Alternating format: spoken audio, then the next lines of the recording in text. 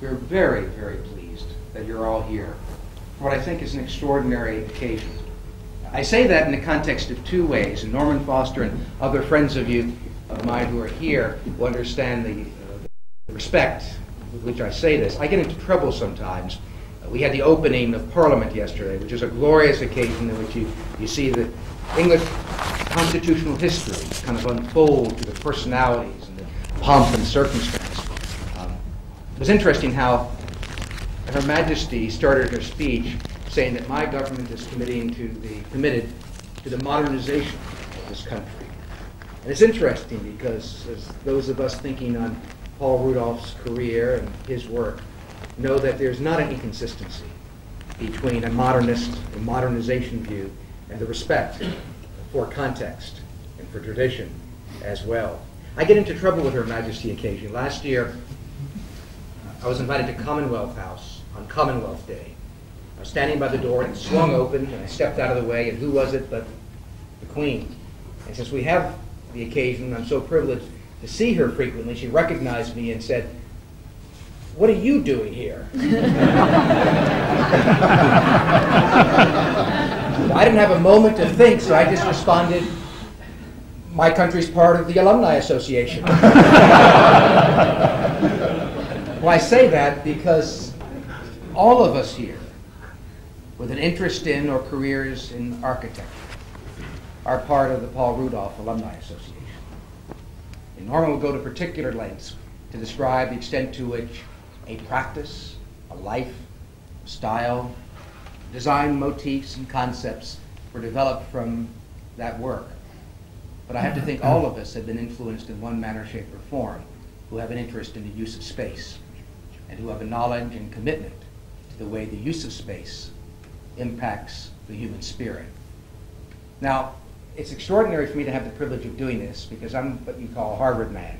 You remember when President Kennedy received an honorary degree from Yale, he said he was the luckiest man in America because he now had a Yale degree but a Harvard education.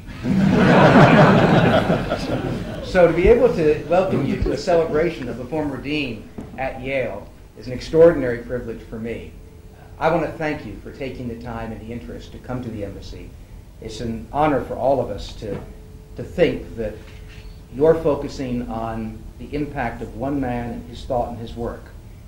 Thanks to Luton University and John Wiley's book, and what you're doing tonight may bring more attention and certainly more credit to a remarkable life. Mr. Ambassador, my Lord, ladies and gentlemen, we have indeed assembled this evening to celebrate the achievements of one of America's great modern architects.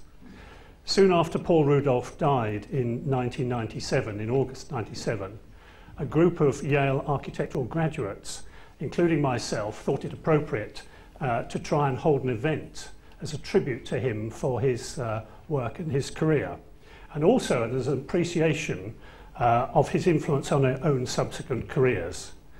2 years later, this evening, and the production of this book, which is surprisingly the first book about him for 25 years, are the culmination of their efforts. What I didn't know when my University of Luton allowed me to embark on the research for this biography was the fact that all Paul Rudolph's work had been bequeathed to the Library of Congress in Washington.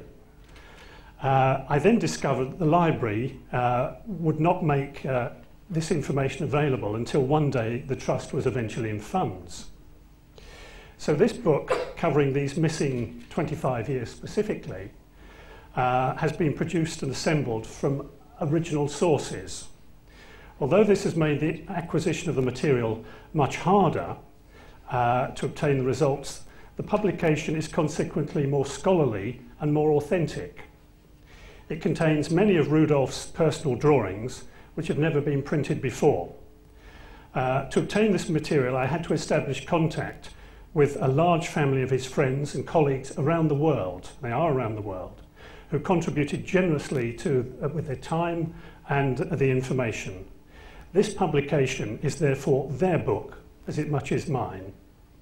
Indeed, the pen portraits in this book by 6 of my fellow graduates, including Norman Foster's important introduction, provide an interesting insight to Paul Rudolph himself. We're of course also indebted to Wiley Academy for their hard-working staff for the high quality of this production, and to the Building Centre Trust who have funded this exhibition. Time this evening, ladies and gentlemen, only permits me to give you a brief summary covering the important steps in Paul Rudolph's career. Paul Marvin Rudolph was born in Kentucky in 1918, son of a Methodist minister and a mother who was a teacher. He took his first architectural degree at Alabama Polytechnic. After spending time in the war in the Navy, where he obtained his All-American crew cut, for which he was everlasting famous, he then went to Harvard, we ought to tell the ambassador, for his master's degree, and studied under Walter Gropius and graduated in 1947. He practiced for 10 years with Ralph Twitchell, and eventually the practice became, I understand, Rudolph. He was then appointed chairman of the Department of Architecture at Yale University when only at the age of 39 in 1957. A very imaginative appointment. His period at Yale was memorable. He left only 8 years later in 1965 to devote his time to his prolific and expanding practice. By then he had formulated his design philosophy, which refined his career over a massive number of commissions located all over the world. His reputation continued to grow during the 60s and early 1970s, and then, because of the adverse reaction to his ubiquitous use of concrete, he went out of fashion. America lost interest in him.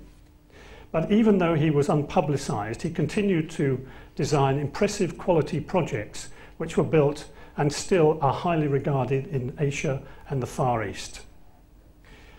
He experimented with the use of steel and glass in the Bond Centre in Hong Kong and other places, but then he reverted back confidently to use his in situ concrete again, but this time clad with white tiles, and when he produced his most distinguished building in the Wismala Damala headquarters in Jakarta at the conclusion of his career, and I'll illustrate that more in a short while.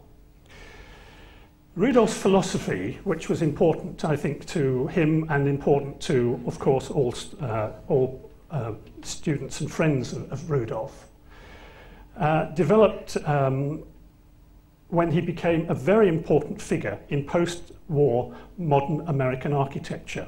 And his influence was during the golden years in the 1960s, when American influence was universal.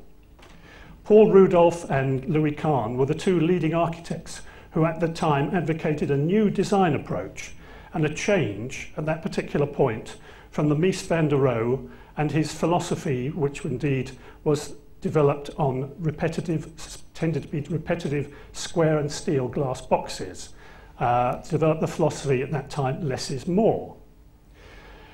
Rudolph reacted against such mass-produced mechanised buildings, which he considered were inhuman and inhibiting, especially when they lacked, to him, the historic virtues of good architecture.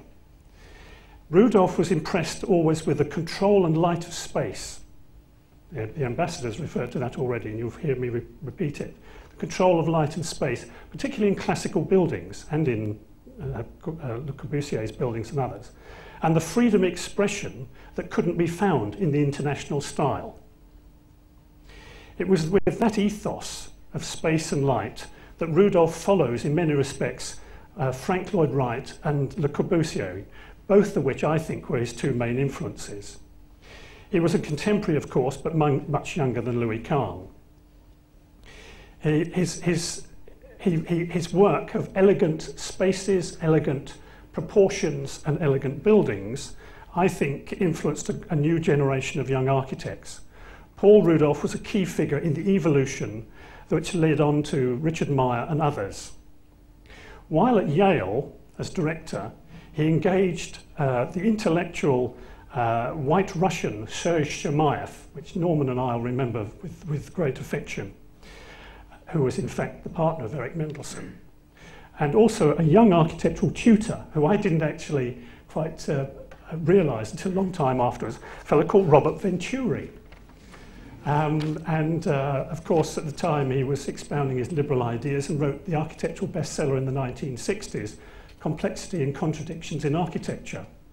And I had to look back in my Yale book to realise that it was Venturi, but he was one of my tutors.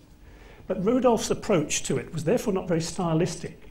He, in fact, would encourage people who had imaginative ideas and were therefore important figures and had a contribution to education. So he wasn't particularly advocating a particular style. Rudolph, I believe, was always a convinced late modernist. Charles Jenks might have a view of that. But my belief, he was always no more than a modernist and a late modernist. His projects were functional and sculptural, were all radically different. Charles Jenks doesn't agree with that. United around a central theme using light and space, and he didn't move far from the functional and structural origins of his design. His architecture was indeed functional sculpture. Here we have the Yale Architectural School, for which he's famous, but I'm only going to illustrate at the moment to show you that I believe it was functional sculpture. I believe that that is a piece of sculpture in concrete, in minimal materials, textured. And when I went to Yale, we were preoccupied with economy, brutalism, flat roofs, square boxes, and the excitement of seeing roofscapes and buildings which heavily articulated were indeed, to my mind, an uplifting experience. Individual buildings, well, an individual building, which that to me was an amazing building. His control of light and space were indeed Rudolph's priorities. This one's the entire inside of the Orange County Court. This one is the inside of the Tuskegee Chapel, all concerned with space and control of light and space. He was so preoccupied with light and space that the Art and Architecture building in Yale was designed as a tour de force of spatial elements. It was said that it was not even possible to use the toilets in the building without having a spatial experience. He strove to create elegant proportions, and his buildings were all unified by one grand idea. It might be a space, it might be an element, and this is the Wismar de Mala, which I have a great regard for, which, as you can appreciate, was unified by one particular large idea, the use of one material, basically, and glass, but basically one material. He kept his materials down on his buildings to almost always being just one.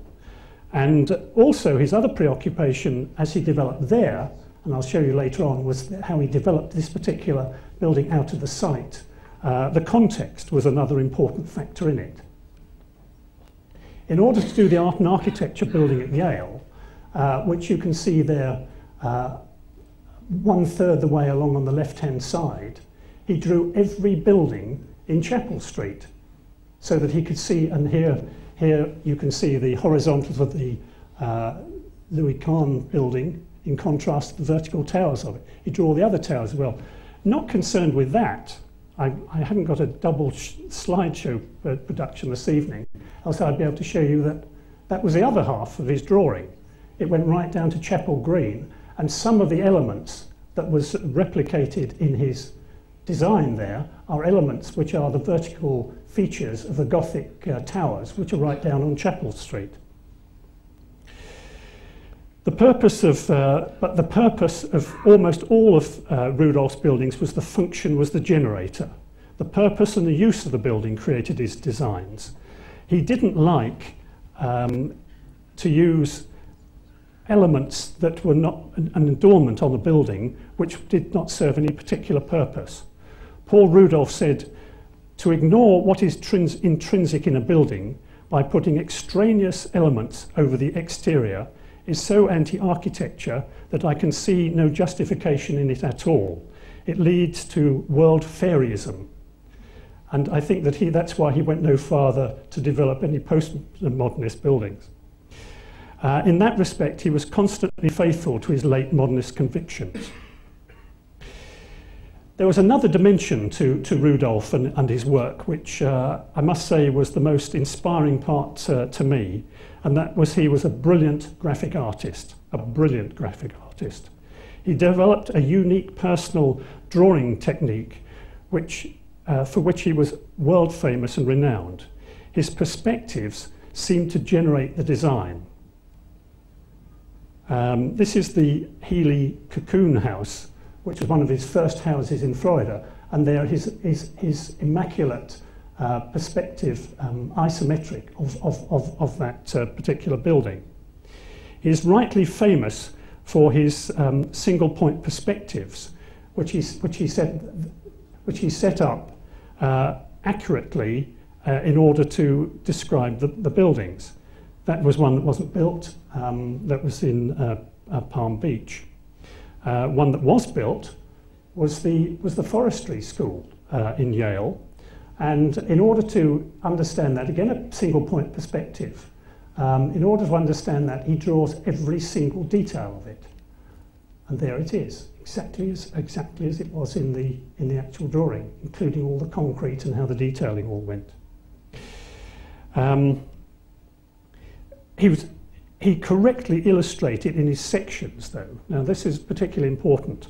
I believe he developed a drawing technique which I haven't seen emulated since, that he illustrated his single point perspectives of sections which were accurately drawn to scale. So a section which is drawn there is actually, as the cut through the building, is absolutely to scale. So that section, of course, is correct, dimensionally correct.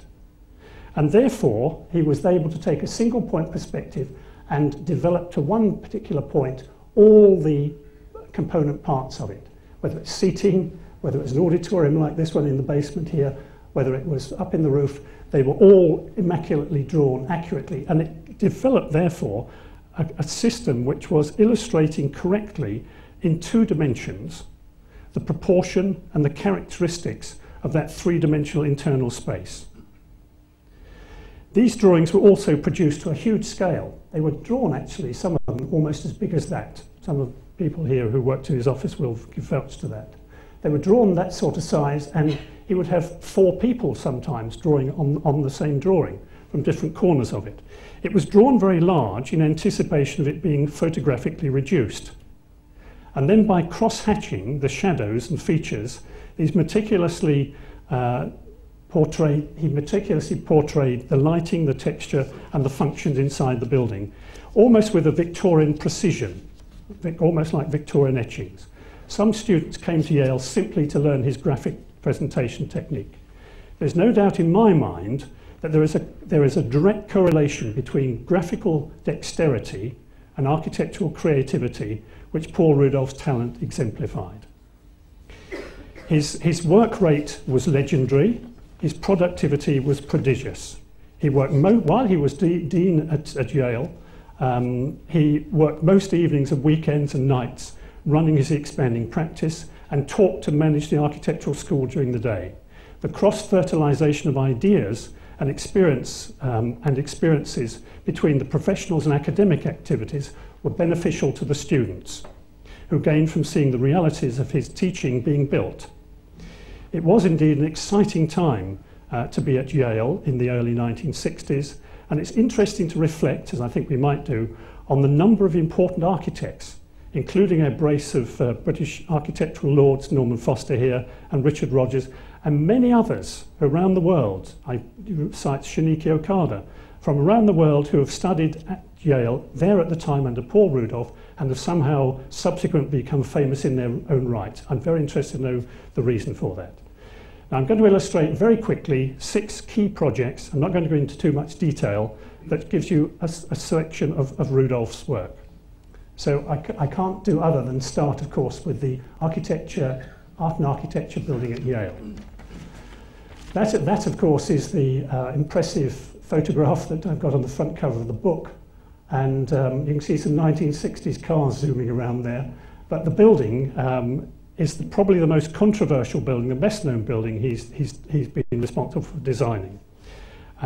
It's such a vibrant and strong building. The concrete techniques go all the way through the building, inside and out, and it's such a powerful statement inside. That, to give some of my students, I'm pleased to see here, the idea of how to do a site plan. The site plan of the architectural building is there in the bottom left-hand corner, with the pinwheel of the roof and the shadows of all the buildings all the way around, correctly illustrating the heights of the buildings nearby. But it shows how he went to great trouble in drawing these particular buildings. That was another of his isometrics, to study it very carefully. The graphics of the vertical lines, which are quite important in the graphic technique, you'll find became part of the concept and the design of the building. That's one of the elevations, which shows shadows and textures on it. That's a perspective looking in through the glass, a single point perspective again. Not very well reproduced, but nevertheless, by this slide, but nevertheless shows you the character of the interior of that particular building. Now that's the concrete technique of the walls. The concrete technique of the walls, you will say, all right, I find them rather abrasive, and indeed that's true, and in fact it was part of the reason of his demise.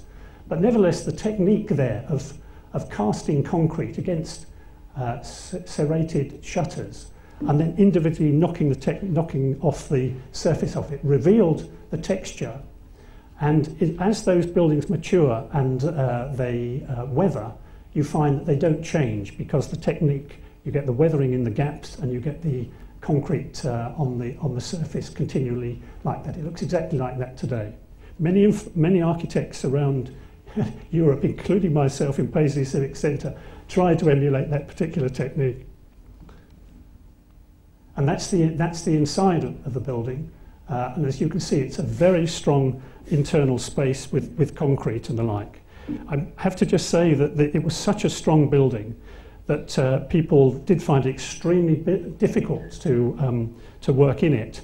And it's notorious for the fact that the top 2 floors of the building were engulfed by fire in 1967, when it was rumoured at the time that the tragedy was indeed an expression of disgruntled students and was an ultimate demonstration of their criticism of the building. It was that sort of powerful. The fire officer's report said it wasn't arson, but nevertheless the possibility of that has always been a matter of folklore. The building is designed around multi-levels, around the criticism and exhibition space in the building, and is designed on a pinwheel of mezzanine floors. Spatially, it creates individual levels around this central space. The next building I want to show you, which is in fact was in fact a 5-year study and was never built. This is an example of the importance of model making to Paul Rudolph, and indeed shows you there that was the model of this particular project. This was a Ford Foundation commission for five years to study the effect of the Lower Manhattan Expressway, which was going to cut a large fissure through New York. And the importance was try to understand how indeed New York could be developed in a way that made sure that buildings didn't get despoiled by that particular highway. What he produced was a fantastic new set of 3-dimensional and 2-dimensional drawings under the title of The New Forms in the Evolving City. And it portrayed a series of brilliantly imaginative single-point perspectives and isometrics, which shows how these road arteries could provide underground car parking, they could provide transportation nodes, monorails, multi-function buildings, and they could indeed develop with roof gardens and offices all over this expressway. And you can see the expressway underneath. That was developed at the same time as his Graphic Arts Centre, which was another huge development of 2 megastructure proposals. And that's the black and white of that same one. The third scheme, and jumping on to 6972, was the borough's Wellcome Research Laboratory in North Carolina. This was a huge medical and laboratory centre which demonstrates, I think, Rudolph's sculptural style, and was a huge complex of 300,000 square feet of administrative laboratories. And again, in order to illustrate how it was, what it would be like, he produced his famous single-point perspective, beautifully drawn, and studied that internal space. Now, if you concentrate on the internal atria, the central space there, and you see that that is exactly how it was built, he was able to study it in 2 dimensions to make sure that all his various spaces and multi-levels of the building could act together. The point I'd like to make on this particular building, this was designed in 6970, nearly 30 years ago. And to talk about deconstructivism and different expressive and dynamic shapes, this is a particular building which I think showed Rudolph's imaginative design ideas. It's a laboratory building, and so indeed that's basically what it looks like. That one was the corridor which I understand was used in Star Wars, and Darth Vader or whatever it was chasing up and down there. But that is the sort of modernist type of building we're talking of somebody producing in the 1970s.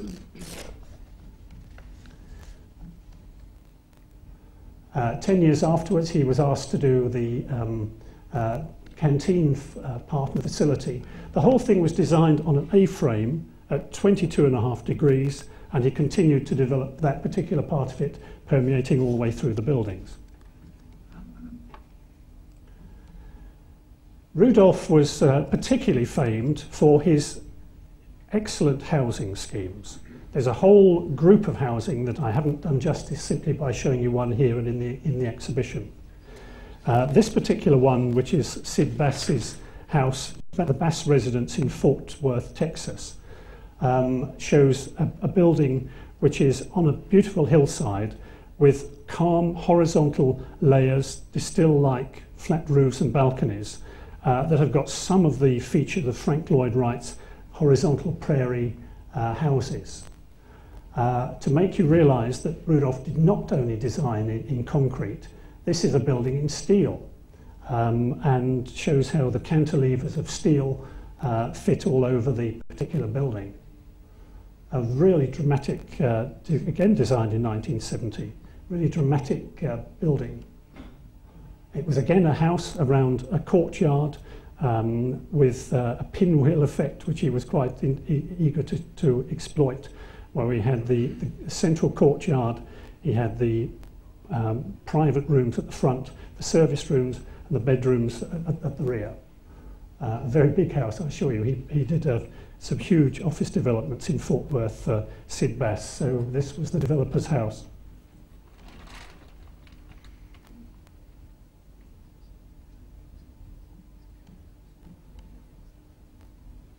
And that's one of Rudolph's isometrics helping to illustrate it.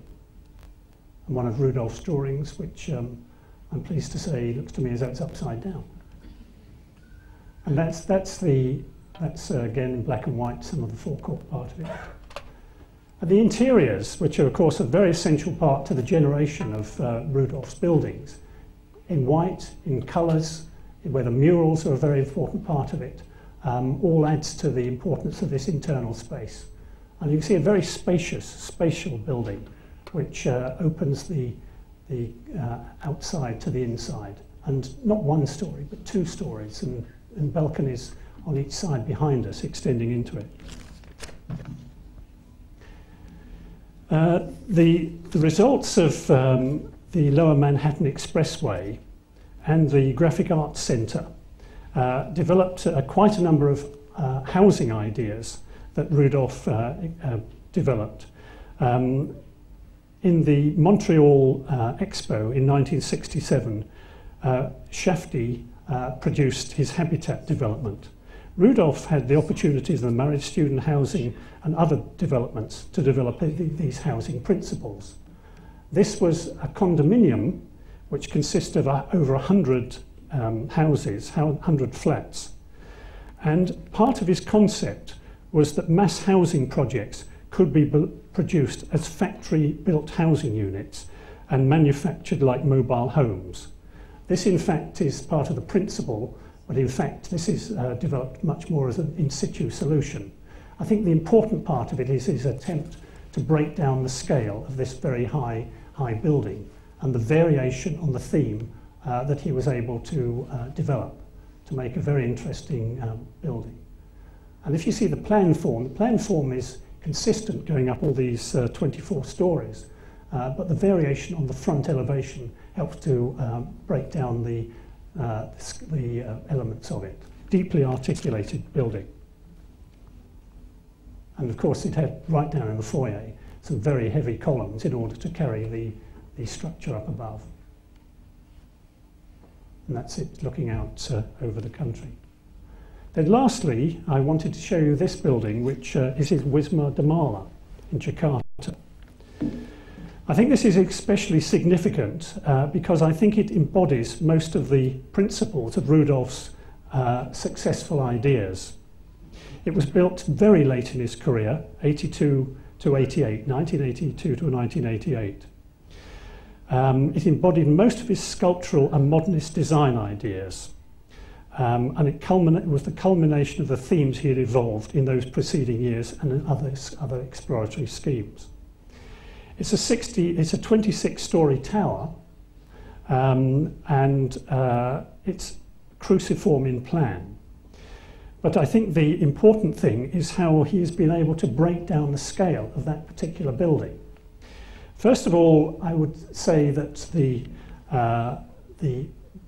buildings in the lower forecourt are a part of the hillside in Jakarta.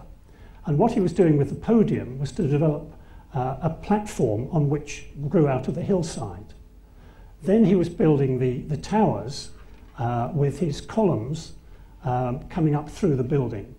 And those columns were quite an important part of the way he used to design. He would never design a column on its own because he believed a column had no direction to it. He would make sure that he had two columns because two columns then had a direction to it. So he's used his two-column technique. He would also change the rhythm so that he would have a rhythm of 2 to 1. He would never have a rhythm 1, 1, 1. And the gaps between the columns and the gaps vertically, as you can see what he's done, he's changed the rhythm of 2 floors and then 1 floor, 2 floors and 1 floor.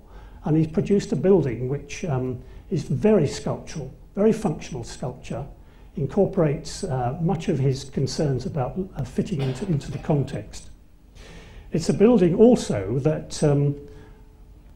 shows that his perspective, which he personally drew, this is in the Descartes exhibition, personally kept by Descartes, who was one of his colleagues. And this is Rudolph's drawing of that particular building to show how he very carefully developed the ideas. That's the internal space, which was so very important to Rudolph. Any internal space, he wanted to see it elegant and well proportioned. Now this is in the courtyard inside that podium, which I think is 6 stories in height, slopes back, has got an internal space. Bearing in mind it gets very hot there, is creating a space which has got a lot of activities. Rudolph said that the design objectives were to create an atrium courtyard to be like a village, with easy access and variety that villages always possess. In that particular courtyard, he's got pedestrian bridges, walkways, fountains, watercourses, landscaping, hanging gardens, cool breezes, of course, which blew through these open spaces. And he's got coming down through them his twin clusters of columns as well, which rose majestically up through this particular courtyard. And that gives you sort of some idea of how the entire space appears. These are various sort of shots of it open so that you can see that it is cool and it's very, very, very sculptural, spatial, and obviously were parts of his most important aspirations. I also want to draw your attention to the fact that it isn't in concrete. It is in concrete, but it's clad in white tile.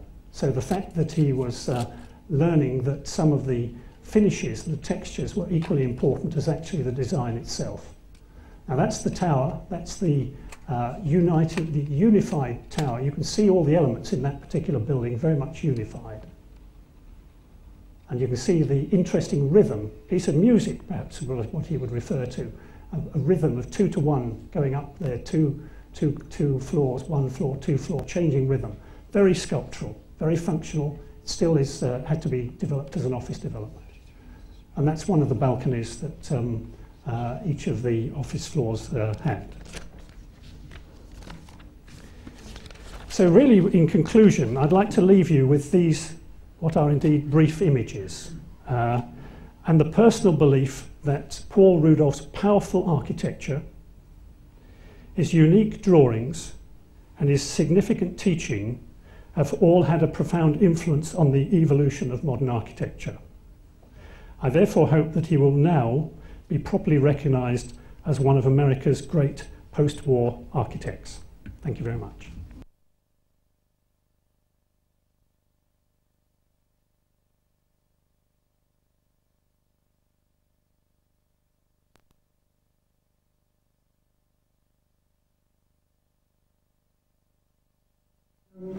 I'll just quickly introduce people you probably have known for many years. Lord Foster of Thamesbank, on my right, RIBA gold medalist, AIA gold medalist, truly a global architect, but also a man who graduated from Paul Rudolph's masterclass and indeed worked for him in his office back in 1962. Next, Tony Monk, who you heard just now with his talk about Rudolph, Professor of Architecture at University of Luton, founding partner of Hutchison, Locke and Monk, now better known as HLM. Tony Monk was also a former student of Paul Rudolph in 1963, and of course the author of the book that has brought us all here tonight. And on the far right, Charles Jenks, an architectural historian and style commentator without peer, author of too many books to list and probably best known as the father of postmodernism, or perhaps, in the constructional sense, the developer of postmodernism. As for myself, I'm not a pupil of Rudolph. My chief claim to fame in this connection is having commissioned a profile of him for World Architecture from Stephanie Williams in 1992, which unfortunately and accidentally turned out to be the last to be published before his death in 1997. So, to move on, I think to start with some questions.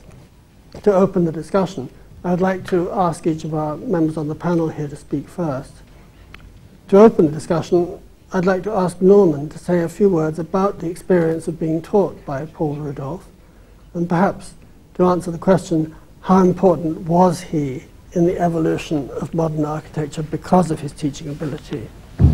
Norman. Nothing like a surprise. I was waiting for the debate, didn't expect to have to say anything. You've got to say something first. Got to say something first. What was it like to be taught by Paul Rudolph? For me, it was an incredible revelation because I'd been through 5 years of a very traditional education in Manchester, where there was no participation, no debate. There was a great emphasis on drawing, on technical studies, on producing designs, but virtually no collective dialogue, no opportunity to actually engage in any debate about a design. I mean, it was judged in isolation. You were given a mark, maybe 3 weeks later you would have very little way of knowing whether the reasons for being marked high or low. And I think that was typical of many schools of architecture at that time. So to go to Yale and to find this, I mean, the constants were that the school opened on the first day of term and closed on the last day of term. So it was open 24 hours, 7 days a week. And that for me was incredible. The next thing was that Rudolph was, in one sense, predictably unpredictable, in the sense that he would set a program for the master's class. It might be 5 days, say, and people would work at different paces, but regardless of the progress of the individuals, probably the night before, he would call a snap crit and review the projects and be absolutely tough, ruthless, invite you to challenge. The result was that probably everybody was starting again the night beforehand in.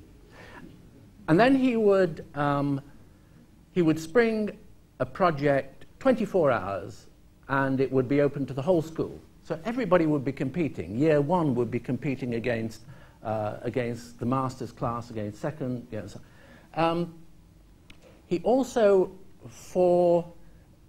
I couldn't think of anything more opposite from my experience at Manchester, in the sense that when you came to the event of a final jury, he would have got the most incredible luminaries from New York, from all over the world. I mean, I got recently involved in the Free University of Berlin. Shadrach Woods was one of the...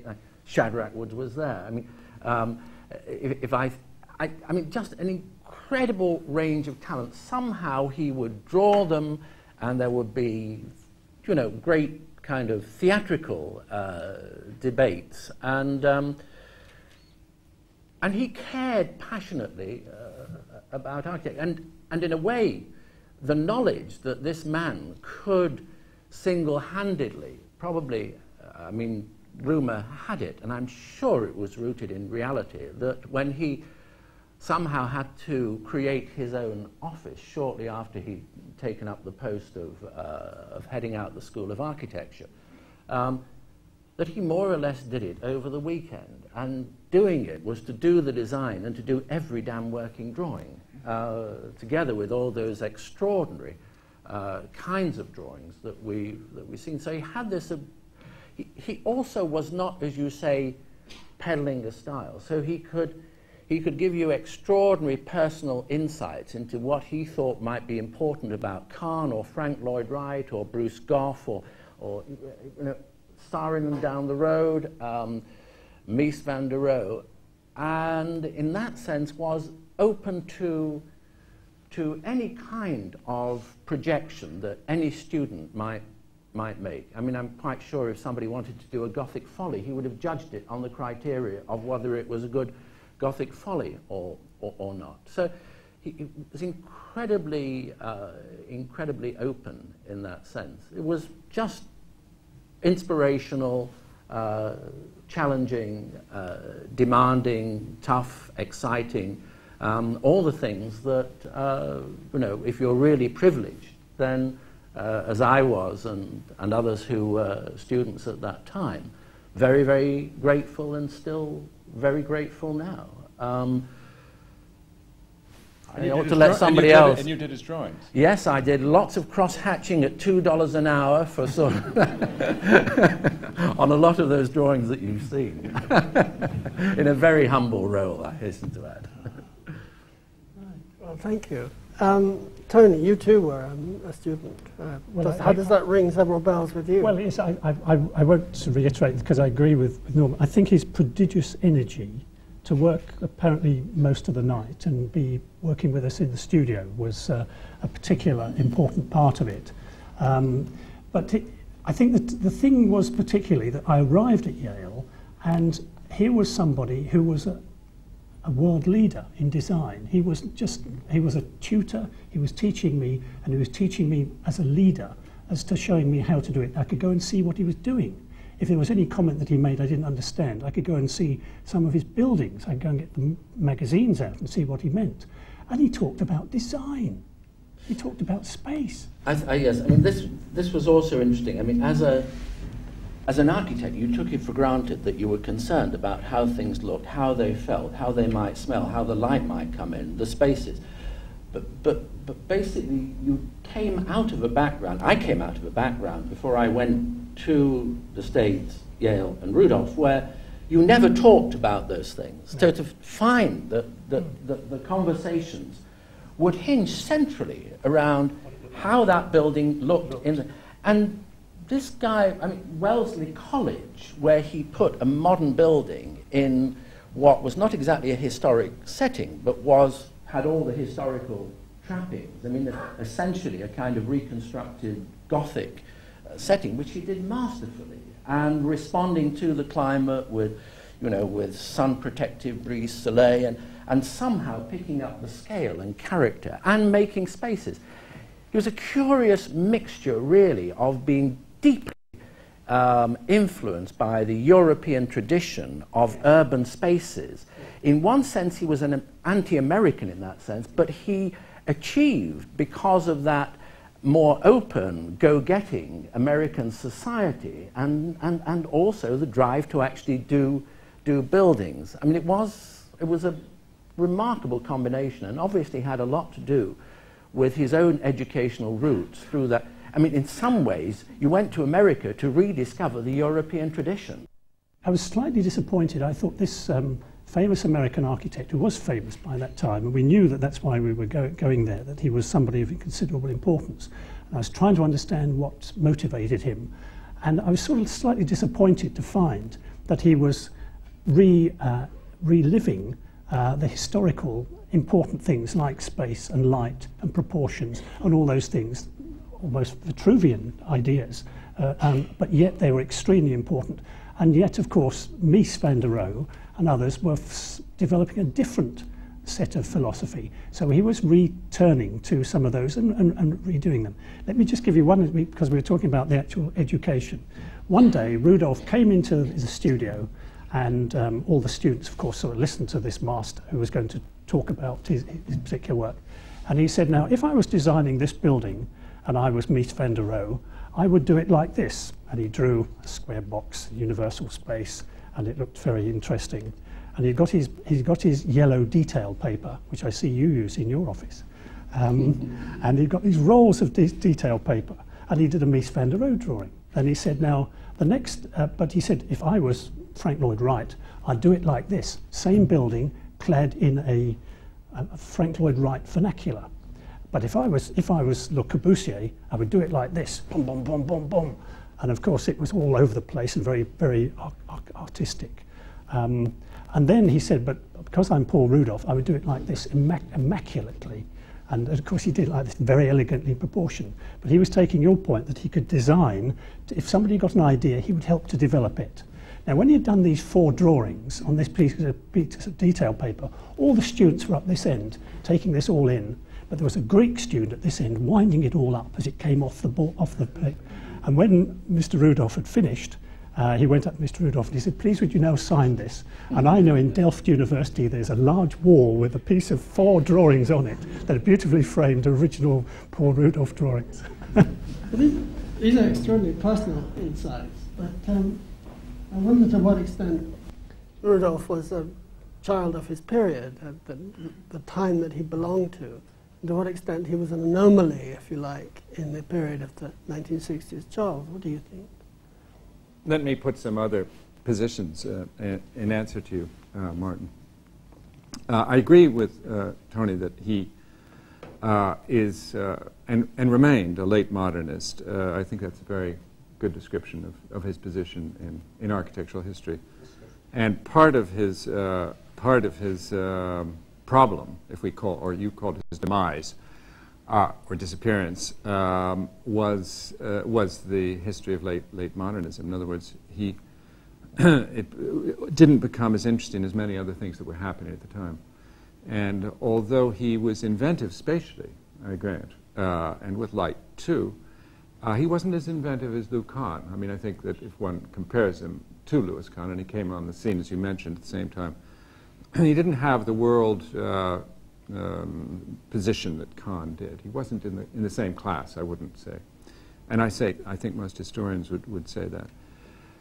But let me put some other counter statements just to widen the discussion. I was taught at Harvard at the time, and taught, of course, under the principles of Le Corbusier, and I became a fanatic about Corbusier. So reading l'Esprit Nouveau, the new spirit of the times, as the underpinning of modernism, I, as so many other Harvard people, were shocked at the building of the arts and architecture, not only because it was Yale, but because we considered it a betrayal of everything the modern movement was fought for. So I had meanwhile started a magazine called Connection, and I wrote a thing called L'Esprit Nouveau et Mort à New Haven, or Meaningless Architecture. This was my article. And I sent 250 copies down by automobile so that the Yaleys could read it. And a man stood around and watched them pick it up, and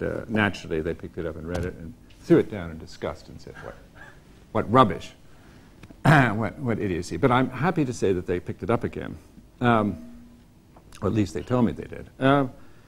What I criticized him for was having 39 different levels in 7 floors and having an entrance way in which you entered into a blank wall, turned 10 times to get into the space to see it over, and you couldn't get to it without making 8 more turns. And it was a maze, in fact, an amazing maze, it's quite true, but splashed around with orange pulsating carpets and a lot of sub-kitsch 19th century statuary, which he embedded, as he said, as happy ruins in the in the concrete. In any case, and so I was saying this is either a very good pasticcio, if it were intended, or critique of modernism, or as I read it, a formalist exercise. At the same time, he started appearing on the cover of magazines, and I date and this is a very 60s thing, I date the star system to his appearance on the cover of PA. From then on, architects had to appear on covers of magazines, and the cult of the personality took over America and then took over world architecture, and it's never been any change. Of course, it would have happened anyway, we know, because of other changes in the media. But this introduced the star system, and he was the star in America for 3 or 4 years, from 63 to 67, I would say. And then for all sorts of reasons, I mean, the 60s happened. This, you probably know, this embassy we're sitting in was, if you were out there in 1967, you could well remember being on the other side of this embassy. And that's why all the walls are canted now to keep, you charging into the building and burning it down. Anyway, his reputation waned, and part of the reason, I think, was his attitude towards function. And this is the one point I want to pick up. He did say several times, and I'm sure you heard him say this, Norman, that Mies was a very good architect, and the reason was he did wonderful buildings because he ignored many aspects. I'm quoting him now. Many aspects. He ignored many aspects of building. He said if he solved more problems, his buildings would be far less potent. And this raises the paradox of functionalism of our time. In other words, what Rudolph was doing was producing formalist buildings, which were quite beautiful, especially in those one-point perspectives, and carrying through 1 or 2 or 3 ideas, but they became, in a sense, one-liner versions of those formalist ideas. And he then went on for the next 20 or 30 years repeating ideas in a way that made him a very identifiable architecture. This is the other thing of the star system. The star system repeats itself because it's necessary to have a brand image. In fact, branding comes from that. And the problem with branding, of course, as a Hollywood actor says, you get typecast in that role and you're always playing Paul Rudolph. Well, it came to the point where, and this is Bob Stern's remark about Michael Graves, after Michael Graves started to repeat himself from 1983 and did self-forgeries for the next 20 years. Bob Stern said, Michael Graves is the Paul Rudolph of postmodernism. And I think, to a certain extent, I mean, there's cutting truth in that critique. And I think, what I've heard tonight and what I've seen, I respect Rudolph's work. I think I was too puritanical in my early critiques. He obviously was a very, very competent and committed architect, and I think he'll be judged as one of the great late modernists. I'd like to ask each member of the panel to make a brief statement, and then we'll close. Thank you. Norman, you first. I don't know what to add. I mean, I think that we've seen so many different dimensions of an individual. I think that if more people who come into contact with Paul Rudolph, either as students or clients or whatever, would add more dimensions. I think that that's in a way why he's so intriguing as a teacher and an architect. Well, I'd like to say that Paul Rudolph lives on. He lives on through, obviously, in Asia, through his work, which is highly regarded there. I'm delighted to see that I've been able to illustrate 25 years of Rudolph's further progression, which I hope everybody on this panel and everybody recognises now that he did achieve some very famous and fine buildings. And he lives on too through the people who he inspired. And Norman Foster is one of them, Richard Rogers is another, and a whole galaxy of stars who still live on. And through, whether it was inspiration or mimicking or being provoked by him, whatever, he certainly contributed to my career, and I think he contributed to others as well. Well, let me completely reverse everything I've said previously and say that if you classify him as an ecstatic architect and you look at his... Yes, thank you, Norman. And you look at his see-through glass apartment, and you look at his really outrageously over-the-top interiors, of which he did a few really nice ones, then, you know, they're really wonderful. They're luxurious, they're funny, they're outrageous, they're completely convincing on a private level. It's great, great private architecture. You've heard it now. I think the only thing I could add is another quote from Paul Rudolph about Walter Gropius, which is, he showed us how to break with the past. And I think that when we talk about Rudolph surviving and Rudolph having some reality even today, it is precisely because he learned that, and that was an essential element in modern teaching. It taught you how to get away from the past. And I think Rudolph did that. Thank you very much.